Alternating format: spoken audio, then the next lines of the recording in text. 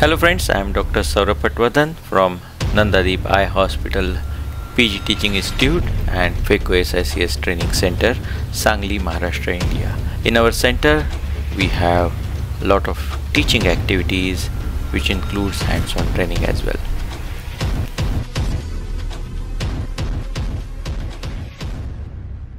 In this video, I am going to tell you the secret behind successful hydrodissection.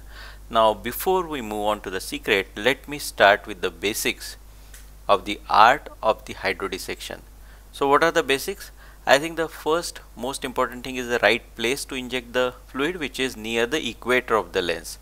So, that is something very important when you are doing hydrodissection.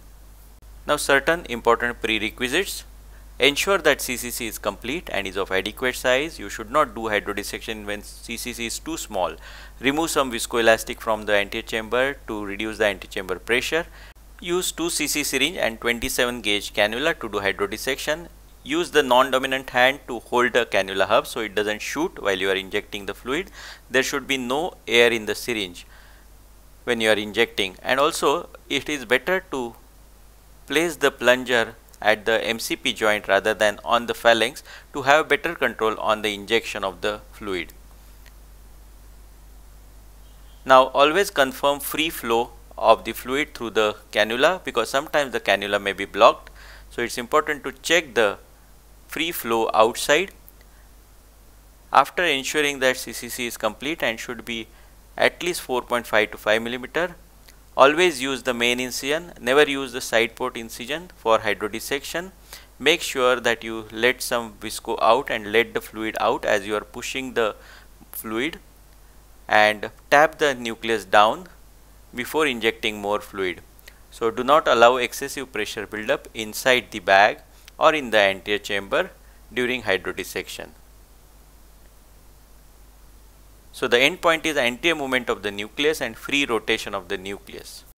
Again, to re-emphasize, always tap the nucleus down and let the fluid come out from the other end after doing hydrodissection. In case of small pupil, the anterior movement of the nucleus is a substitute sign for fluid wave, and in mature cataract and posterior polar cataract, hydrodissection should be avoided. So, let us have a look at one of the cases where hydrodissection is being done. As you can see, the OVD is being taken out so that the anterior chamber pressure is lowered before we start injecting fluid. Watch the placement of the 27 gauge cannula there right at the equator of the lens, and then pushing the fluid. Now watch how the fluid wave is achieved as you start injecting the fluid. At the same time, the surgeon is keeping the posterior lip of the incision pressed to allow the fluid to come out freely. This avoids pressure buildup in the antechamber as well as in the bag. Always tap the nucleus down before you start injecting the fluid again. This is very important to avoid hydro rupture of the posterior capsule.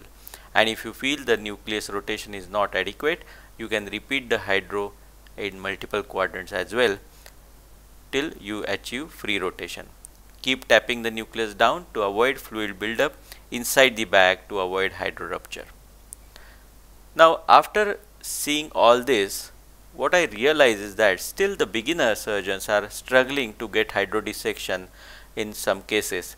And then I realized while I was watching my colleague pushing the fluid, is there is something more which experienced surgeon does. The surgeon feels the resistance to the fluid push when the hydrodissection is being done, and that is the key to recognize when we can get a good hydrodissection wave. So, let us find out in this particular case. So, when I realized this, I tried it in very next case which I was doing, and after doing all the preliminary steps, when I started injecting the fluid, I realized that the moment when there is increased resistance, that is the time when I push more firmly as against a beginner surgeon, where whenever the surgeon starts feeling the resistance, the surgeon may give up and start injecting in other quadrant. So, idea here is to realize where we are getting the resistance, and that is the point where we should push further. Now, just here there is low resistance. The moment I start feeling higher resistance when I am pushing the fluid, then I am injecting more forcefully so that I achieve good hydrodissection and you can see the fluid wave passing.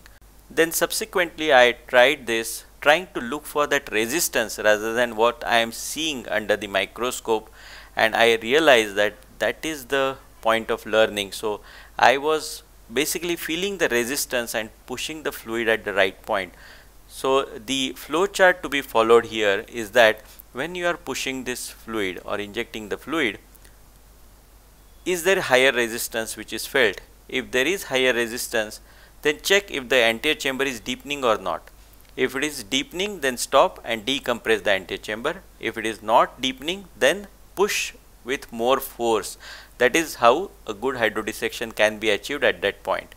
But if there is no resistance at all when you are injecting fluid, then you have to change the position of the cannula and place it more closer to the equator.